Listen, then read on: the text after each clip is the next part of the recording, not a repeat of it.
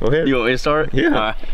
What's up, everybody? We're taking a little break here in the middle of the day, and we're going to talk about our top 3 calling tips for killing turkeys. Yeah, a lot of them might be kind of overlooked, but the first one is the 3-note yelp.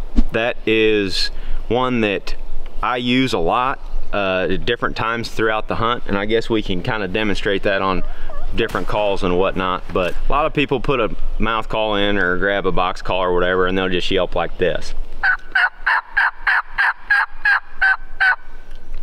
And they'll just crank out like 5 to 10 notes all at once. But if you listen to turkeys, hens, jakes, gobblers alike, oftentimes they'll just yelp like 2, 3, 4 times. And that's worked well for me, especially whenever turkeys get in close. Because as they're coming in and you've got your gun pointed at that turkey that's gobbling and he's getting closer and closer to your setup, a lot of people have been taught to lay off the call as they're coming in. I think just the opposite. I want my bead to be right on his head when he pops up into view. So what I'll do a lot of times as they're coming in, even when they're only 40, 50 yards away and they're just out of sight, is I'll hit them with a little 3-note yelp, and I'll just try to keep them gobbling. Maybe they'll gobble one more time. I mean, that example that we had from that hunt the other day, that bird pitched down, he was gobbling at 75, 80 yards. As he was coming in, he gobbled again at like 60 yards, but he's still 20, 30 yards away from coming into view for me. I just hit him with this little calc, almost like a jake calc or a 3-note yelp. Like there was a what I would call a hen yelp, like that 3 notes, and then there's a gobbler yelp on the back end. But a lot of times I'll do that just to get him to gobble so that I can hear where he's at and I can reposition my gun. That's killed a lot of turkeys over the years. He gobbled right there just on the other side and then immediately popped his head up, so you knew exactly where he was going to come up at. Yeah, if you're not using a decoy and that thing pops up into view and you're just sitting there quietly and you don't hear him walking, like this morning those leaves were wet, you wouldn't have heard a turkey coming in. If you're pointed at the last gobble and he doesn't show up for several minutes, who knows, he may swerve you and pop up on over top of the ridge over here and look straight at you, and then you're toast because he's looking at your setup broadside, and by the time you try to swing over there and shoot him, it's all over with. So by continuing to call to him at least a little bit and keeping him gobbling, you can keep repositioning your gun. And then right before I shoot him, turkeys they're always bobbing their heads and they're shifty in nature as it is.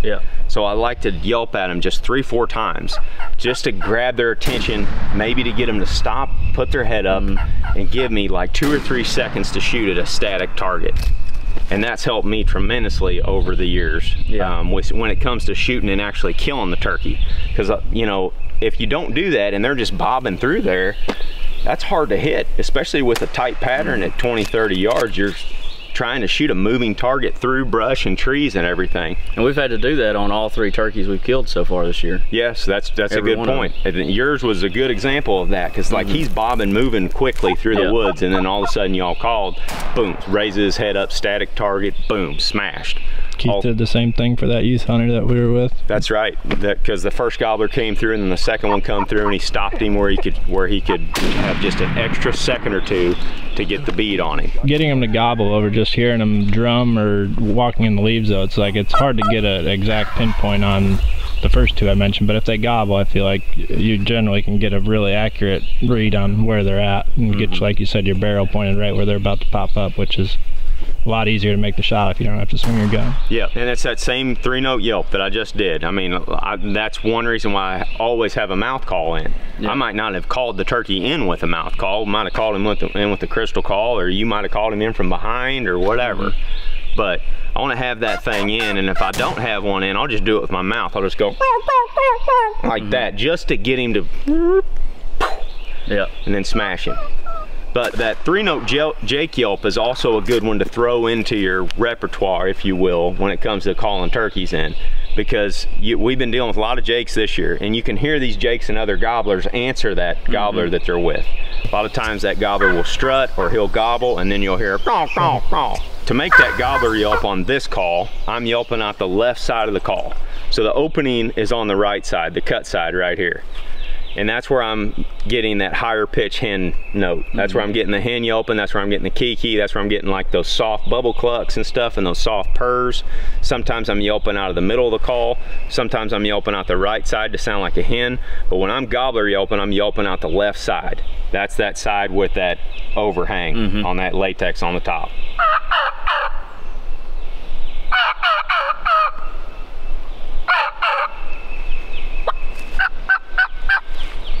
Here you can kind of see where my lips are if you look close. Right side, left side. Would you say you're pushing your air any differently for the gobbler call? You're just doing that pretty similar side? Pretty similar air going over both sides and even down the middle. It's just you're moving the air over a different portion of that reed on top, and that's why I like that combo cut. I mean, you've got the alpha right there and it's a similar cut. This is the echo and it's just a hybrid combo cut. It's a slightly different call, but it's the same type of configuration. So the left side of that call, you should be able to get raspier cutting, louder yelping, more raspier yelping. The right side, you should be able to get higher pitched tones. You can kind of use that to sound like different turkeys, or you can use that to, I mean, in this instance, you're using it to sound like a male bird versus a female bird. All right, so that's the first tip, 3-note yelp. The second one is locating turkeys. And there's a bunch of different ways to do this. We could probably do a whole video just on locating turkeys, but a lot of folks have seen us doing these owl hoots and we get lots of questions about the owl hoot. We did a video not too long ago right here on the channel where we talked about how we do that owl scream and that owl hoot. That's one thing that we locate with all the time. Another thing you can locate with is a crow. Why don't you show them what that sounds like, Nicholas? So being from where I'm from, we don't have a whole lot of owls, so I just always grew up using a crow call instead of, you know, learning the owl hoot or even having an owl call or anything. And that seems to be what most people do, is just carry around a crow call. But here's what it sounds like.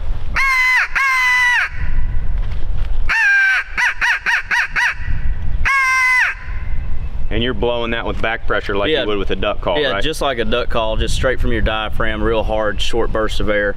And to get like a higher pitch, I kind of bite down on the mouthpiece of it here, I guess, to constrict that reed, and it gets a higher tone. And then for a deeper, kind of gravelly, more raspy sound, you don't bite down. I blow just more with my cheeks over the whole opening of the call to get it a little more raspier.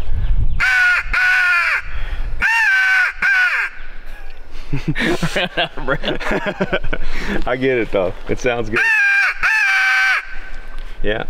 The main thing we're going to talk about here with locating is high pitch. That's those are the two words we're going to use a lot. It's got a little bit of breeze today. When we're locating, we're trying to, most of the time we're trying to strike turkeys from a distance. We're trying, and they're on the ground a lot of times when we're locating in midday, so we need stuff that's high pitch, like a crow call or like an owl scream or whatever. We also will locate first thing in the morning, often with the owl scream, or last light, like a couple of days ago when we killed that turkey. We roosted him the night before with an owl scream, or just an owl hoot, and that's just that high pitched scream carries further through the woods a lot of time. And it's the very end of that scream, that's when I'm putting the most pressure on my vocal cords, and that's the one, that's that few notes towards the end of that that's really carrying. And if I can hear that echoing off of ridges or something, then I know that it's traveling the distance it needs to. If you're owl hooting just like, hear how that doesn't carry through the woods? Yeah.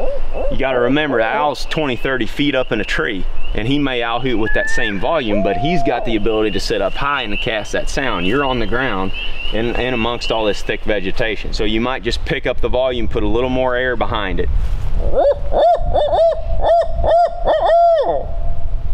Hear how that one kind of travels through there a little bit further? Yeah.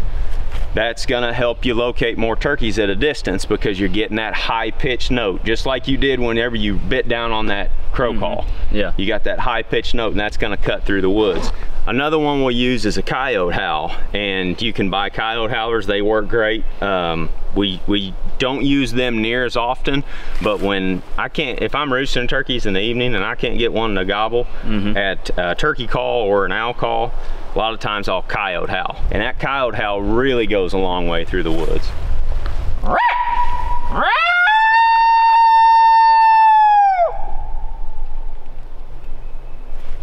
sure.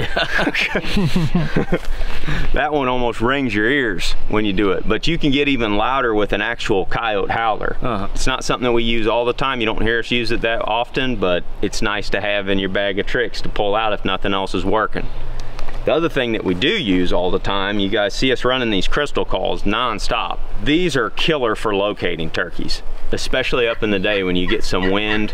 You know, you're dealing with lots of rolling terrain and you're trying to get something that sound, you want that sound to penetrate those woods a good ways. And with a mouth call, I mean, if you just go back in the woods, maybe we'll do this in a minute where y'all can understand what I'm talking about here.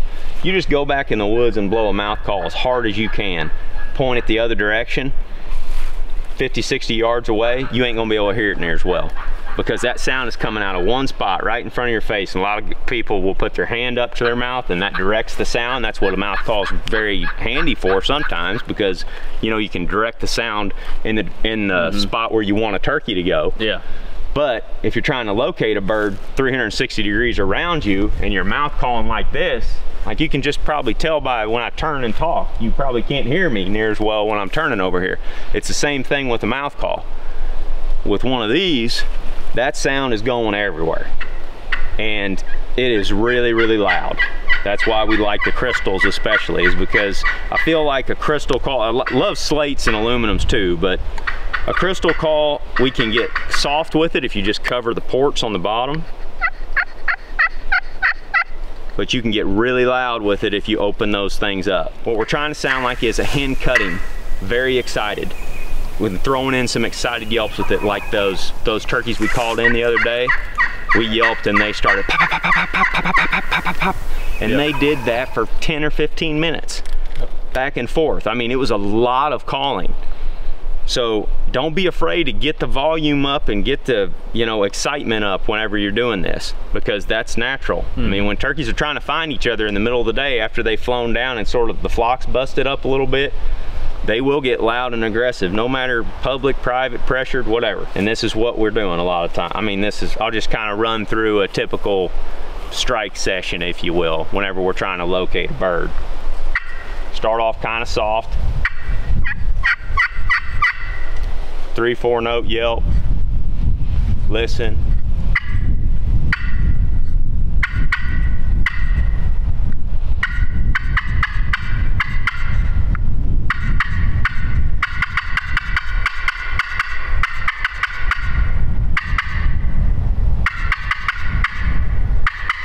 You can hear how I'm picking up that volume and aggression as I'm going. Yeah.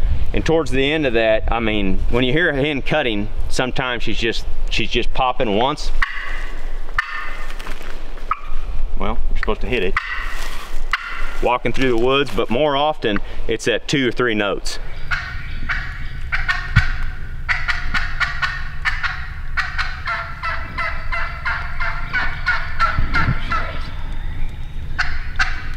It's just that pop, pop, pop, pop, pop. Yeah. You know, and there's gaps in between that.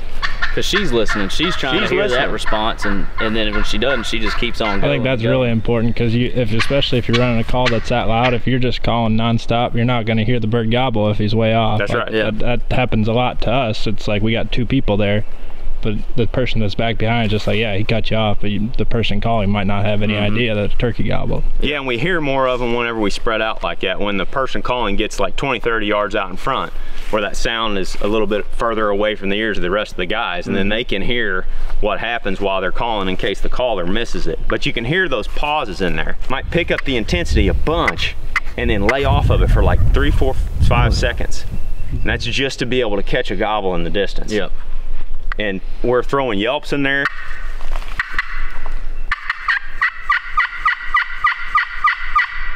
One, 2, listen, listen, listen, move.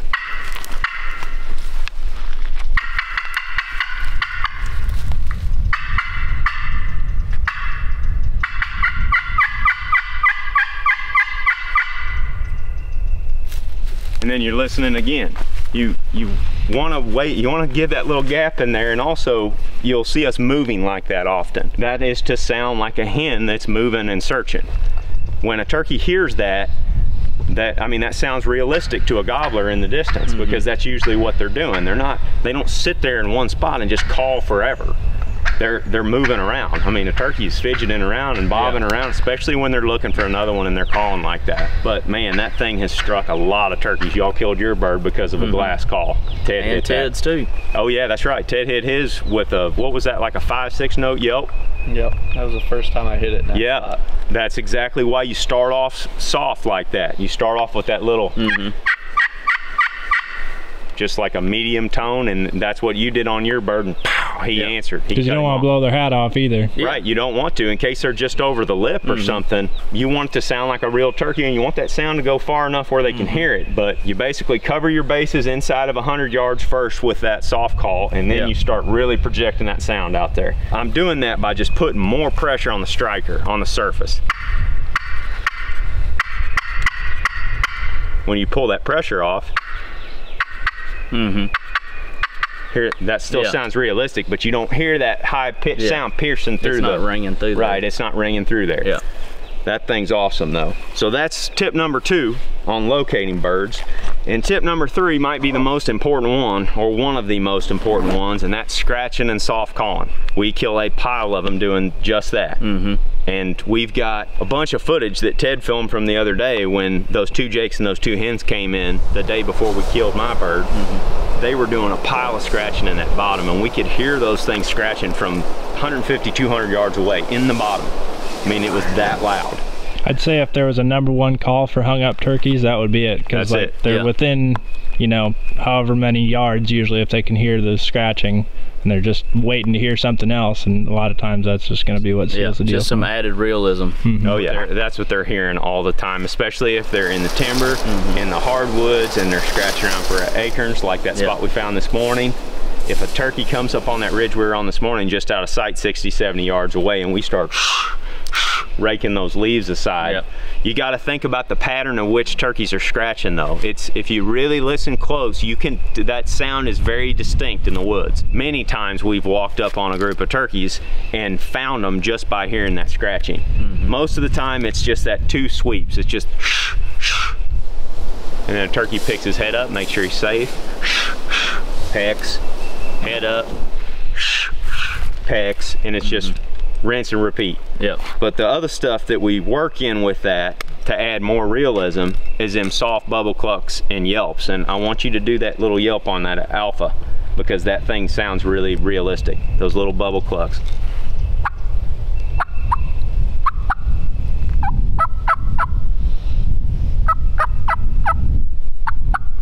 And you mix scratching in with that. Yep.